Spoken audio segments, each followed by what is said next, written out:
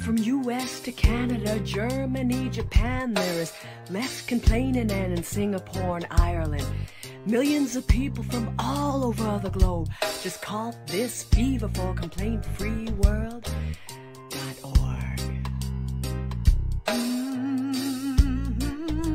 And we say no more complaining people. Their lives are changing. We're flying high, creating a complaint-free world. No more. And there's Teddy Bear. Hi. Hi, bud. Hi. Hey. Yeah. This is our third time today doing this. Is that right? Well, we got a bunch more to do because we're going to go on vacation. So you have to work hard before you go on vacation, right? Do you want to turn and let everybody see you? There you go. Say hello. Good morning, everybody. Be sure and check in. Today is Tuesday.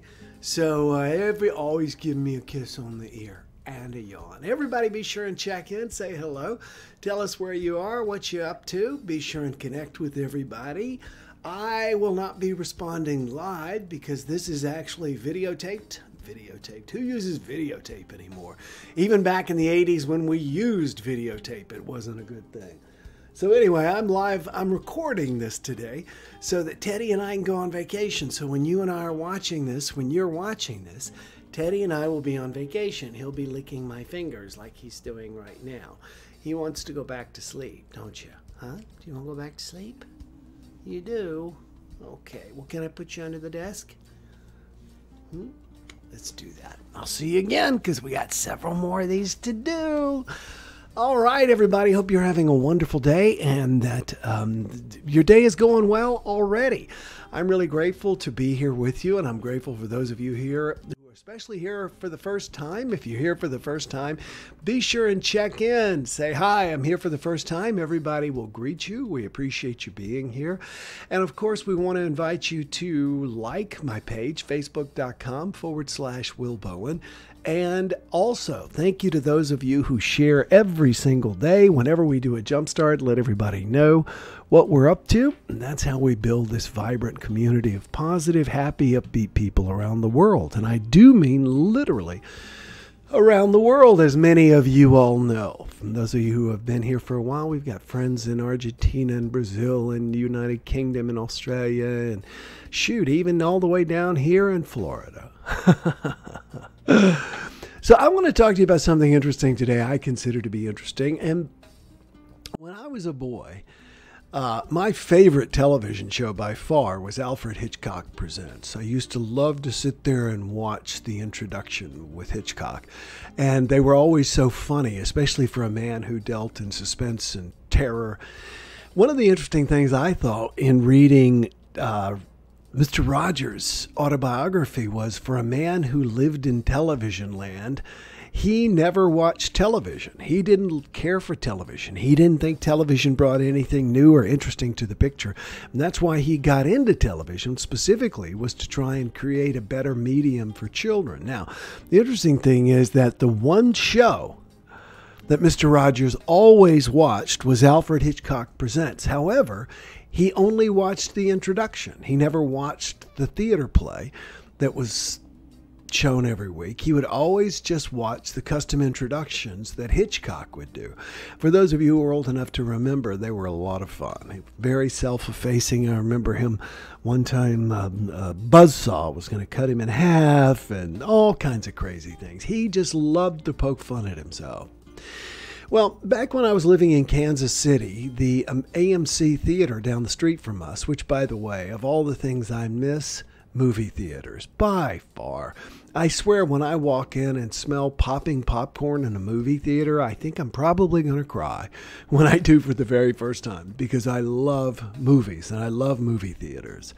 The AMC theater in Kansas City, which is near where I used to live, had a bar that they put in. And I loved that idea. What a clever idea. You know, why not allow an adult who wants to have a beer or a glass of wine or a cocktail, enjoy one while they go and sit and watch the movie, and then you get to make the revenue on alcohol, which is way higher than just about anything else you're going to sell.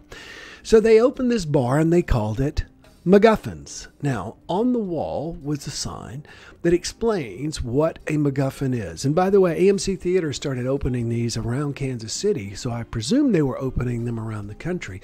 But, of course, everything is closed right now.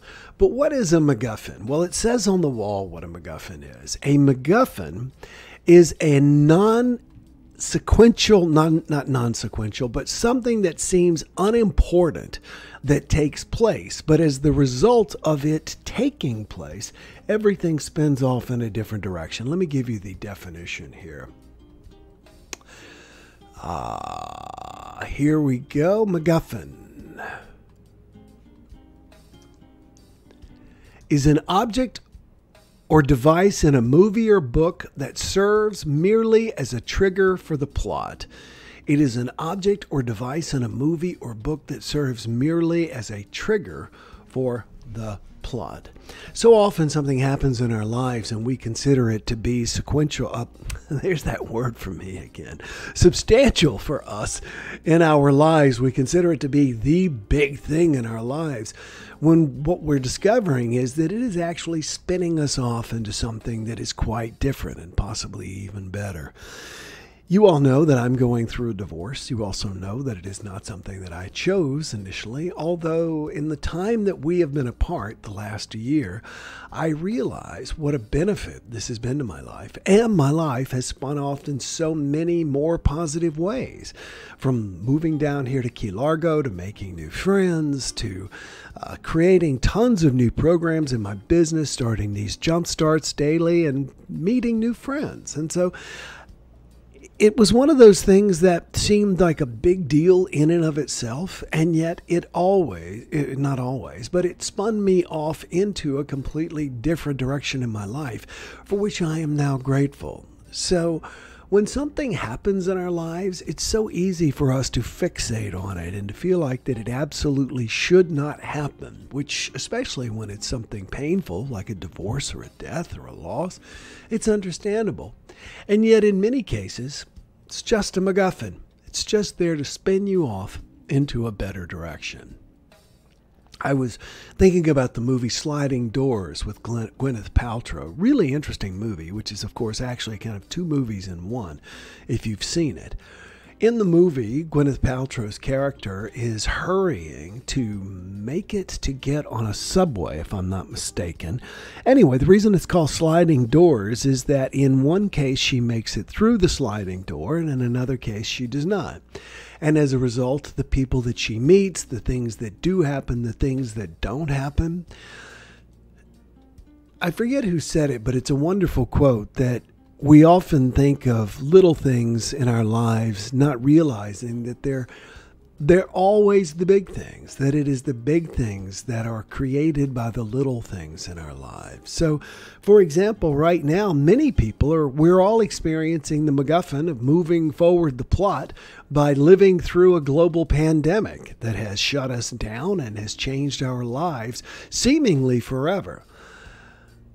And yet, some of us will act out differently, some of us will grow through this, and some of us will implode through this. So what I'm inviting you to do is to understand that just because a MacGuffin happens doesn't mean that your fate is going to happen that way.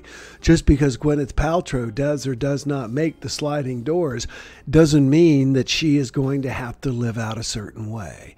What we want to remember is that, yes, there are ongoing MacGuffins in our lives. There are things that are advancing the plot in our lives. There are things that are creating challenges and difficulties for us. And yet, if we are able to know where we want to go, regardless of how the MacGuffin shows up in our lives, we can move in the direction we want to go. When I've taught goal setting in the past, I often tell people to focus on what I call the thing behind the thing. Now, what does that mean? You may say that you want to own a 40-foot motor yacht and keep it in Biscayne Bay in Miami. Sounds great. Now, to do that, you're going to have to, you think that's the be-all and end-all of your desire. That to have this boat is everything that you want. That's that. Well, the thing is, your soul knows that to do that, you're going to have to change who you are at a subtle level, because you're going to have to possibly, if you don't have the money, which a lot of people would not, you're going to have to serve a lot of people in such a way that you generate the revenue and can have the boat that you want. Well, the change, the real thing that you want, you think what you want is the boat, but your soul knows at a deep level what it is that you need to move yourself forward and to progress. So, the external thing is the MacGuffin. The internal thing, the thing behind the thing that is inside of you, the thing that expresses as a result of whatever transpires, that is what is important. That is what is significant. You know, it's interesting. I saw an interview with Hitchcock back when he was doing Alfred Hitchcock's Presents, and of course he made his bones as a movie director, one of the world's greatest movie directors. And they called him the master of suspense. And he was explaining how suspense works. He said that you don't have someone sitting in a chair and then all of a sudden a bomb goes off under the chair. You show someone planting a bomb beneath the chair before the person gets there. Then you show some time transpiring before the person gets there. Then when the person gets to the restaurant where the bomb is placed, you see them walking around trying to decide where it is they are going to sit. And then you see them sitting down. And then you see cuts between the bomb ticking and the person sitting in the chair. In other words, suspense takes time, and life takes time. Life takes time, and we're all going to experience MacGuffins. We're all going to experience little things that trigger our lives to go in different directions. Even when we think we've got everything just where we want it, that's when life throws a MacGuffin at us. And you know what? We can be upset about it, or we can understand that's simply life. That's how life has been, always will be.